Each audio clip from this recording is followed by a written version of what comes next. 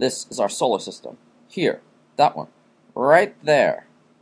As you can see, there's a whole lot of rocks beyond Neptune. You see those, Eagle Eye? These are the Kuiper Belt and scattered disk objects, and they are our topic this time on Learn Me a Topic.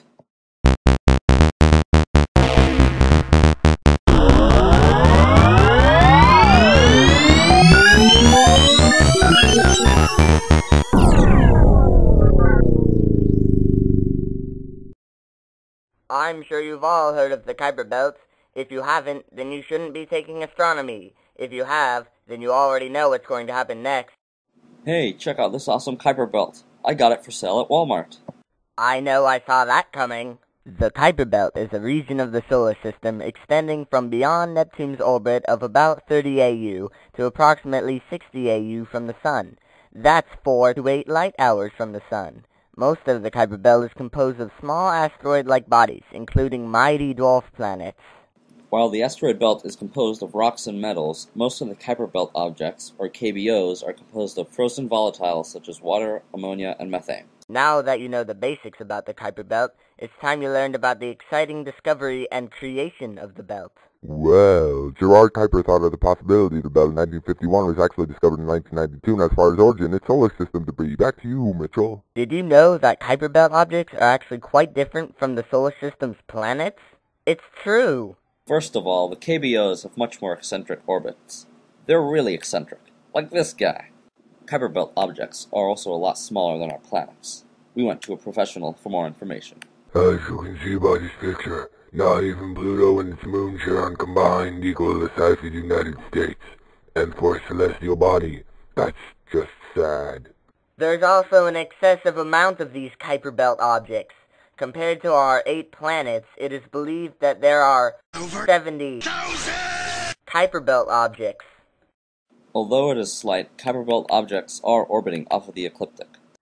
Kuiper Belt objects are within a group of objects known as trans-Neptunian objects, things in our solar system which are beyond Neptune. Trans-Neptunian objects are categorized by their orbit types. There are Kuiper Belt objects, scattered disk objects, and the Oort cloud. Kuiper Belt objects are within the influence of Neptune's gravity, with relatively circular orbits that are somewhat close to the ecliptic.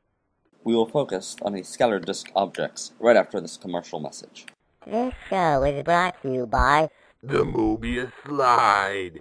It's fun-believable. Welcome back to Learn Me a Topic. Let us begin. The scattered disk objects are, like the Kuiper Belt objects, within the influence of Neptune's gravity.